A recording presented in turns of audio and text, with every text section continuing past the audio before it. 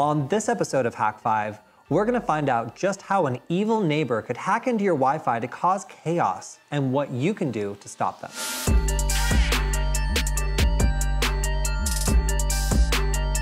In 2011, a man named Ardoff launched a vendetta against his neighbors by hacking into their Wi-Fi network and framing them for an increasingly bizarre series of crimes.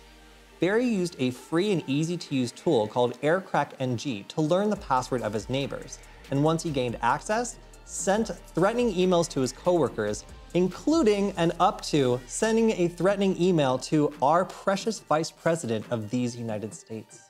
This just goes to show how high the stakes really are for stopping a malicious neighbor from breaking into your home Wi-Fi network. So let's find out.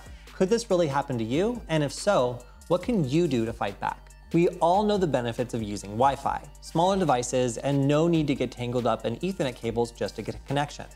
But there is one major downside to blasting all of your data over radio waves. Anybody who's in range can potentially connect to your Wi-Fi network. For over 100 years, mankind has sent radio signals into the air containing information, and your home router isn't much different. Now, hopefully, your home router contains multiple antennas that send the signal across your house to allow devices to connect. Now, to maximize convenience, router manufacturers typically set the signal to the absolute highest allowable legal limit. This is to make sure that anybody can connect who wants to, but unfortunately, with the clear line of sight, an attacker could potentially violate your Wi-Fi network from up to a mile away. Ugh. When confronted with the possibility of a Wi-Fi break-in, most people have the same response. What's the worst that could really happen? And if someone just is stealing my bandwidth, is that really so bad? Well, obviously it's bad for someone to steal your hard-earned internet connection. But an evil neighbor can use that connection for much, much worse things than simply playing Roblox long into the night. Once an evil neighbor breaks into your home internet connection, they basically own it. They can control what you see on the internet and do all sorts of bad things from your home internet connection. Hackers who have gained access to your home Wi-Fi connection are able to access your devices as well, doing things like turning off internet-connected security cameras. They can also see your internet browsing in real time, even if you're using a private window, so they can invade your privacy and know exactly what it is that you're doing. Even worse, they can use your internet connection for criminal activities, or even make money by selling to other criminals on the internet as a VPN to connect to do things like run stolen credit cards or other nefarious activities.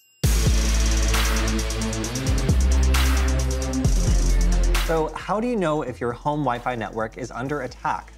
Well, one way of figuring out if an evil neighbor is preventing your Wi-Fi devices from connecting to your home network is the D-Off Detector. This device will actually scan the Wi-Fi spectrum looking for large amounts of deauthentication packets, and will allow you to discover if someone is basically telling your devices to disconnect from the network over and over again. When a hacker kicks your devices off of your Wi-Fi network, they also can intercept a piece of information called a handshake, which allows them to try to crack your Wi-Fi password. Or they can just keep sending deauthentication packets over and over and effectively block any devices from connecting to your Wi-Fi network. Here, we load the D-Off Detector firmware on this D1 Mini microcontroller, and after slapping on a couple of LEDs, we're ready to start detecting any evil neighbors attacking our Wi-Fi network. If you're interested in catching evil neighbors hacking into your Wi-Fi network and disabling your devices, then this is an open source and free project that you can download at the link below, and the hardware is really cheap as well. Now that we know that our Wi-Fi network is under attack, we need to figure out just how far the attackers have gotten.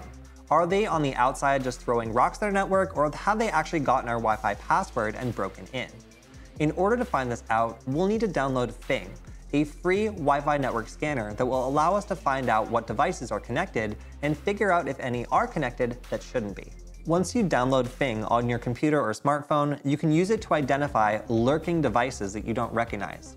If you find something truly suspicious, then you may have found evidence of a Wi-Fi break-in. Of course, if you find a Linux computer, then it's probably some hacker somewhere sitting in the back of a car hacking your Wi-Fi network. When a hacker breaks into your Wi-Fi network, one of the many things they can start to do is redirect your network traffic to phishing pages.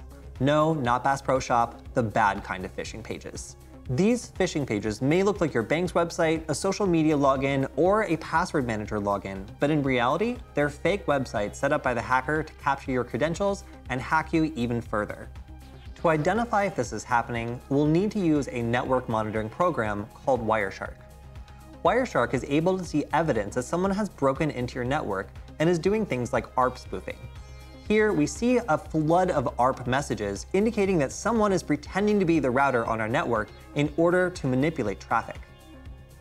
A similar kind of attack is a man-in-the-middle attack, where an attacker will create a Wi-Fi network with the same name as your network, operating on a different channel.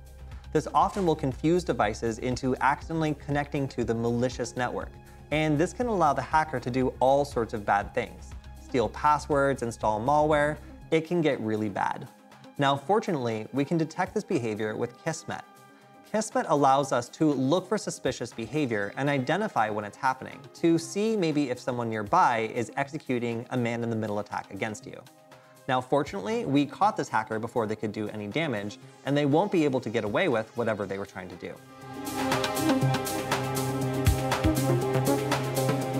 So you've detected that your Wi-Fi network is under attack, but the hacker is still going after your network. What do you do now? Well, just like the hacker used Wi-Fi signals to go after you, you can use Wi-Fi signals to go after them too.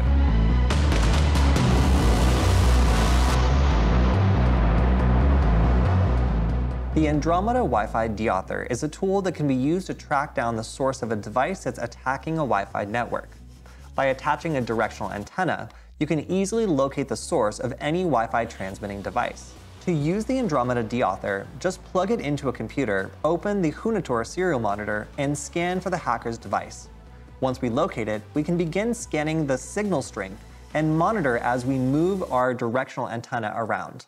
Pay close attention to the signal strength because as soon as we point our directional antenna right at the source, we should see a big jump in signal. Since this highly directional antenna only sends Wi-Fi signals in a very narrow angle, it should be relatively easy to sweep around and locate the device that's attacking your Wi-Fi network. When you finally track down the person who's been attacking your network, who knows what you'll find? It could be some sketchy hacker sitting in the back of a sedan hacking you from the street. It could be a plumbing van that is actually full of FBI agents, or of course it could just be that angry neighbor who's still mad at you for not shoveling your side of the sidewalk.